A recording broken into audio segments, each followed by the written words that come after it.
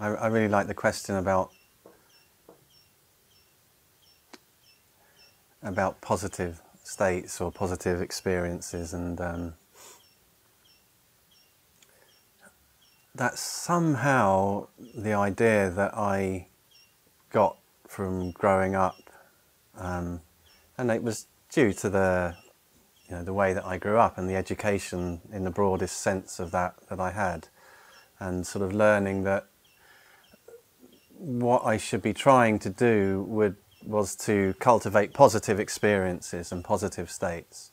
So things like I should be happy, I should be excited, I should think happy thoughts, I should like other people, I should enjoy my life. And along with that obviously came the understanding that I needed to minimize or get rid of the things that I'd learned were negative. So unhappiness, loneliness, anger, irritation, that kind of thing.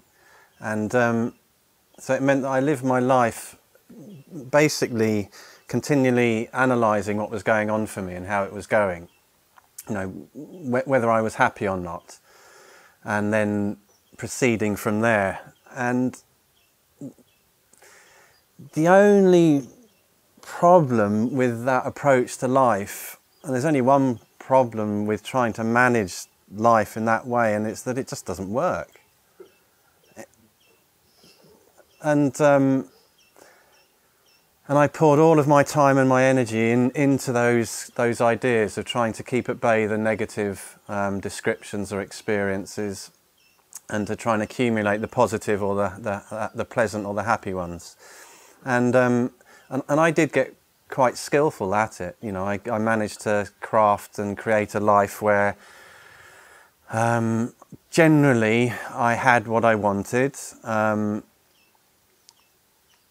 and quite a lot of the time I was happy.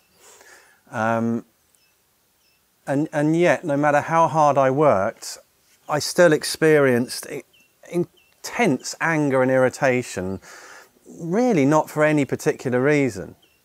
It seemed to be, I could blame it on somebody, it's something that they said, but really it just sort of flared up out of nowhere.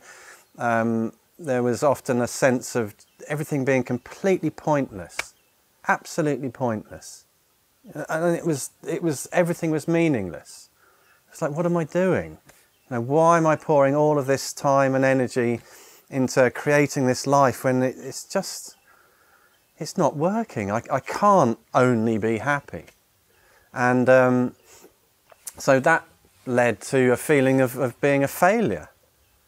What am I meant to be doing then if this is not working? And it was quite fortunate for me around that time of reaching points of seeing that these old strategies that I'd had to try and keep myself happy and make myself happy, they just weren't, it was obvious to me that they weren't working. It was just so obvious, and that led to this kind of slight despair or angst or just hopelessness. And well, what am I doing, and where do I go from here? I've tried so many different things in my life, and many of them I've enjoyed, and many of them given me a sense of relief or even happiness, but it's never lasted. And no matter how hard I worked at that amazing life, I still would wake up some mornings absolutely miserable. And it was around then that I met Balanced View. It was just perfect timing. And to be given an instruction or a suggestion or an invitation to take a short moment to just relax and allow myself to be exactly as I am. This was something that I had never heard before. Never heard, and I think I was like 36 or 37, and the whole of that life, the whole of those years of being alive, I had never heard anybody say to me or suggest to me, why don't you just relax and allow everything to be exactly as it is, just for an instant, just for a short moment. And I heard this suggestion. I was like, that's interesting. That's something new. And I was always interested in new things, and I wanted to understand, if you like, the nature of reality. I wanted to understand what was going on. And so I tested out this suggestion of just taking a short moment and of just stopping the describing, because I saw that my whole life I was describing continually what was going on. Just describing everything, describing what I'm feeling, how it compares to how I felt in the past, how it compares to how I should be feeling, comparing myself with other people, just thinking about this, what needs to change, where can I go next that's going to make me happy, or what do I need to stop doing or start doing with my eating habits, and just thinking about everything the whole time. And it was exhausting, at points it was just absolute exhaustion trying to manage all of this this experience. And so the immediate relief of having this suggestion of just to relax for an instant. And I could see that in that instant there was something about me that was absolutely stable, that was naturally present, and that I could access as soon as I just stopped describing. And that I identified was the openness of intelligence. It was an intelligence that was always opening. And it's the intelligence that's looking through your eyes right now.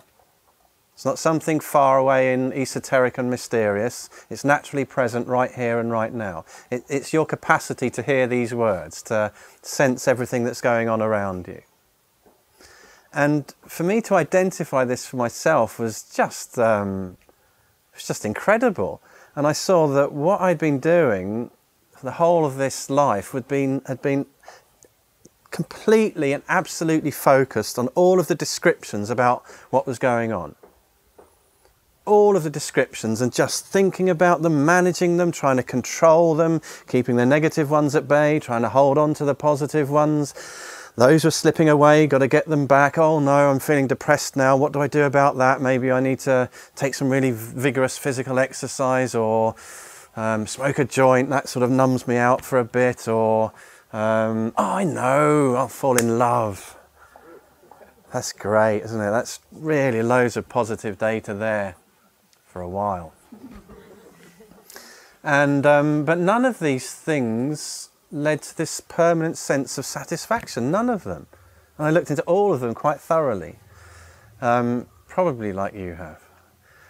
But to discover in this short moment that this stability and this ease and this openness of being was something that I had immediate access to, for me was absolutely revolutionary. And at the beginning it was like, this is how it can't be this simple. I've been reading all of these books about all of these ancient masters and complicated practices and traditions and purifications and healings and karma and lifetimes, and it can't be this simple. It can't be this simple. And but I was open enough to test it out, and I took another short moment, went and just relaxed, and I came to an open meeting, and again there was this reminder I could relax, and there it was again, there was this openness. And slowly, by repeating these short moments, I saw in my own experience the truth of what it meant to be human. That I did not need to spend all of my time and energy managing my experience. It was just something that I'd learned and then had been telling myself for so long that it just seemed to be the way that it was. Everybody else was doing it. Everybody else was running around trying to desperately work out how they could only have positive experiences. In a kind of manic, frantic way, wanting this relief from the negative things.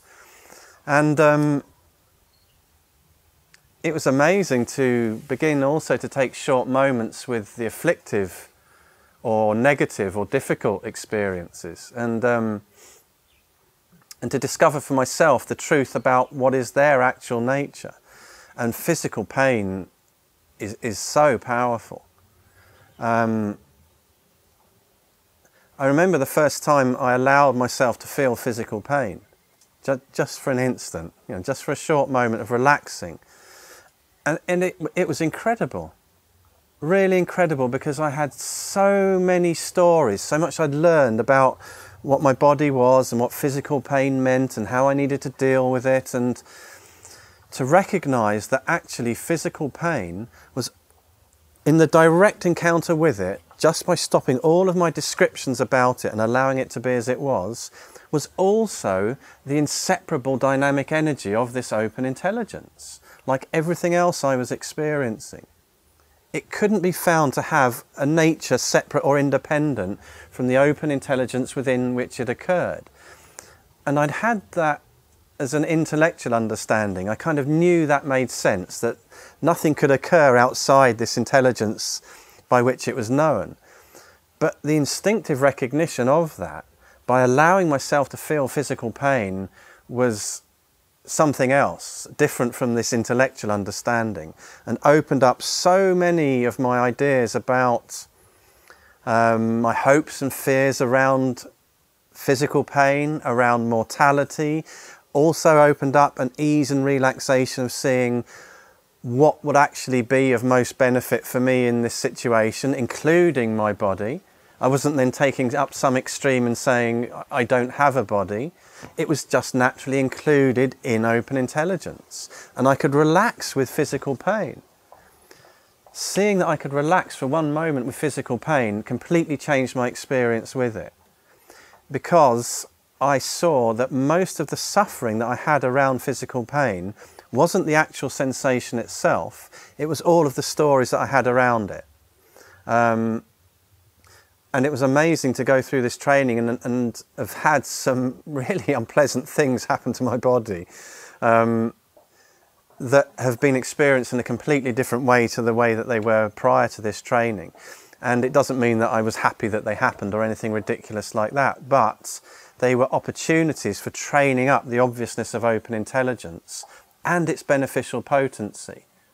Because your intelligence is already completely open and clear, seeing everything as it is. You are learning how to access the most comprehensive kind of wisdom and intelligence that a human has access to. So firstly, by relaxing with the physical pain, I saw that I didn't have to give myself a hard time about it. So with physical pain and injuries, immediately it was like pressing a trigger, and I would spin off into all kinds of stories about maybe it's cancer, maybe I'm dying, and then when I did have something physically wrong, this is just terrible, I'm never going to be able to swim again, I won't probably, you know, this is some really serious disease, and you know, who knows what's going to happen, all of these things I love doing, I won't be able to do. Looking at all of the really fit and healthy people and feeling really angry at how healthy other people were, and this whole drama playing out from one sensation, and it would just happen so quickly. And to cut that story just with a short moment of stopping that description and allowing the physical pain to be as it was, gave me, first of all, the relief from this suffering about the story, about what it was and what it meant, and how disastrous it was, and also gave me the clear, relaxed seeing of what I actually needed to do in this circumstance. So it wasn't about ignoring it at all, but the whole drama around everything just opens out, and all we find is this clear seeing that is naturally of benefit. We see how to take care of ourselves. And I see for myself with eating habits, there are so many different ideas out there about what's healthy and what's not. And one of the things that's really not healthy is becoming, I see for myself, really tense and stressed about not eating the right food. That is really unhealthy.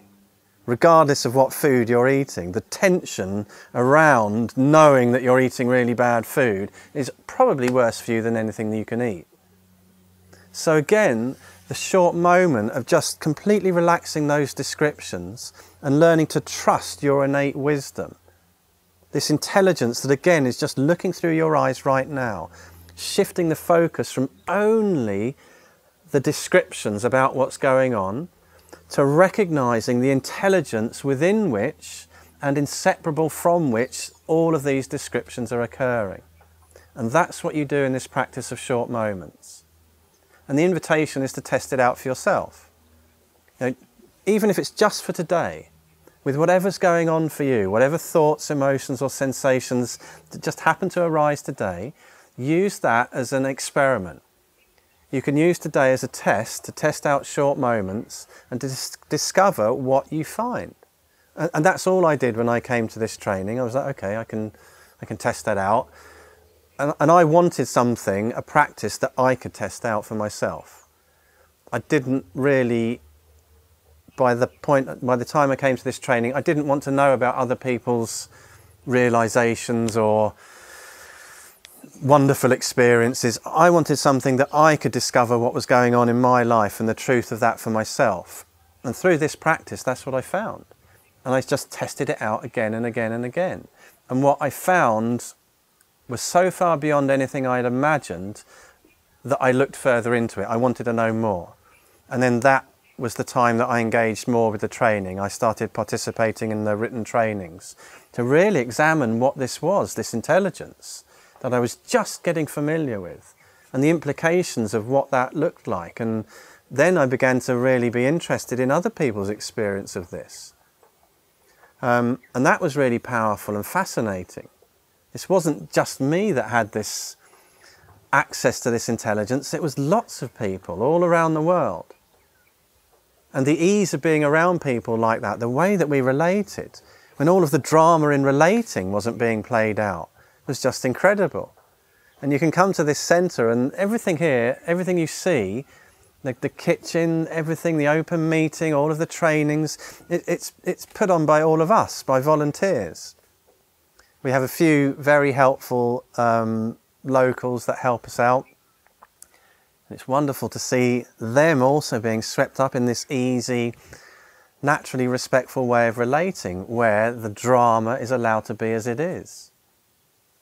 So everything opens out within this field of complete benefit. And you come here and there's no drama. And it seems kind of normal. And it actually is normal. This is the way that human beings are meant to relate. It's not this sort of battlefield of battling with all of our data about each other. Anger, irritation, love, desire, and basing it on that. When the relating is based on complete openness of perception, everything flows effortlessly and seamlessly. Test it out. Find out for yourself.